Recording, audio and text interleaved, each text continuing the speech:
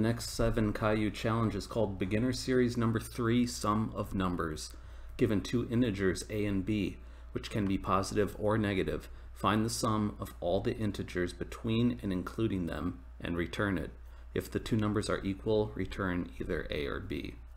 Note that a and b are not ordered, so you can't rely on a being the minimum and b being the maximum. They'll show you some sample inputs and outputs. Notice 1, 0 returns 1, right? You would have the numbers 0 and the number 1. The sum of those is clearly 1. 1, 2 should return 3. 0, 1 should return 1 again. They're just reordered from the first example. 1 and 1 you might think would be 2, but remember they're the same number, so you're just going to return either one of them.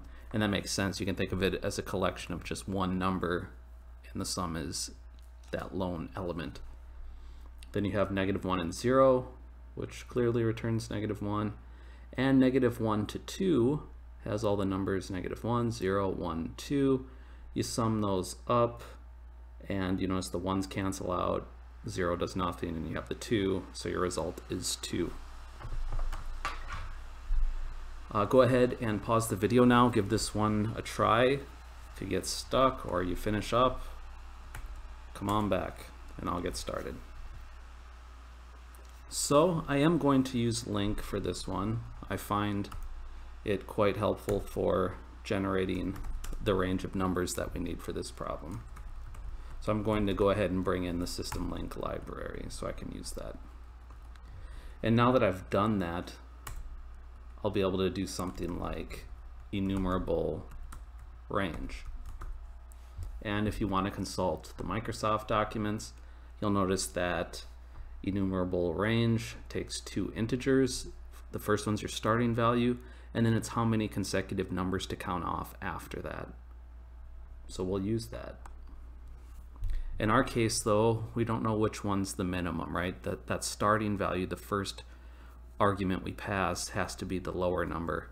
So let's do some work to get that.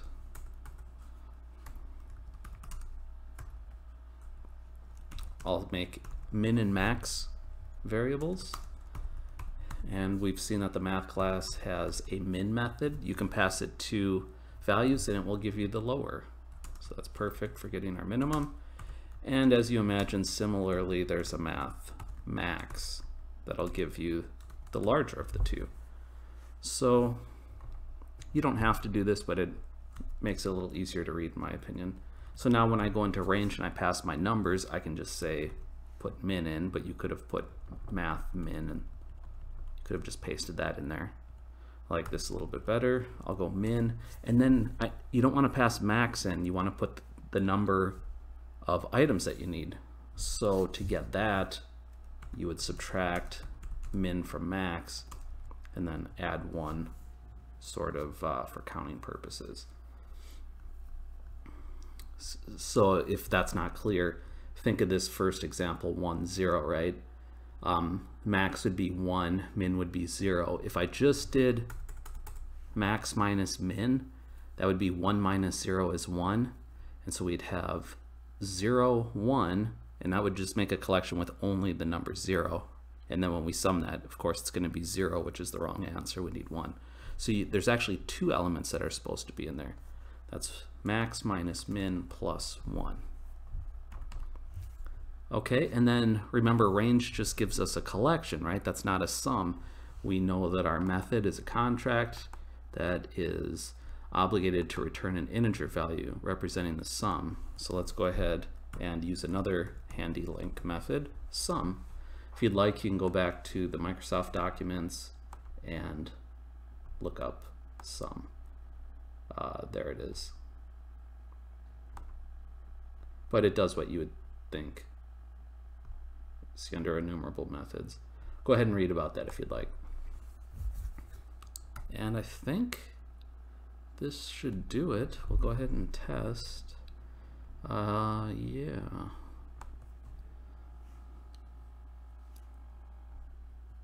Yep, we got all green. We'll hit the larger test collection. Still green, good, we're ready to submit. So yeah, you'll probably see a lot of people condense this all to one line. Go ahead if you like that. You didn't need to use link. I thought it's really nice here. It's really expressive. It's clear what it's doing. Take a range of numbers and then just add them all up. I mean, that's nice and simple. So I'll go ahead and submit, collect my Caillou.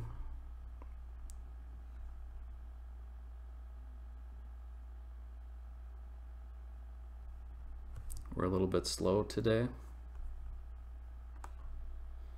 Okay.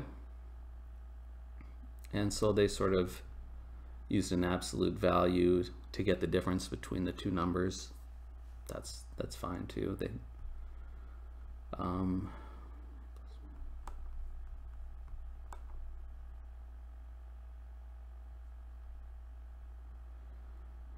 that looks more like what I did, except, you know, this is a way you could see how to do it with the regular for loop instead of using link methods. That's fine. That's probably a way a lot of people chose to do that.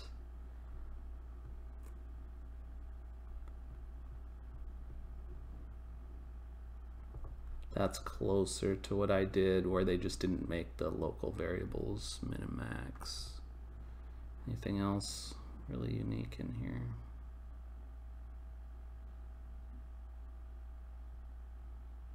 So yeah, go ahead and look through those. Take from that what you need. You know where to find me with questions. Otherwise, we'll keep rolling. Thanks for watching.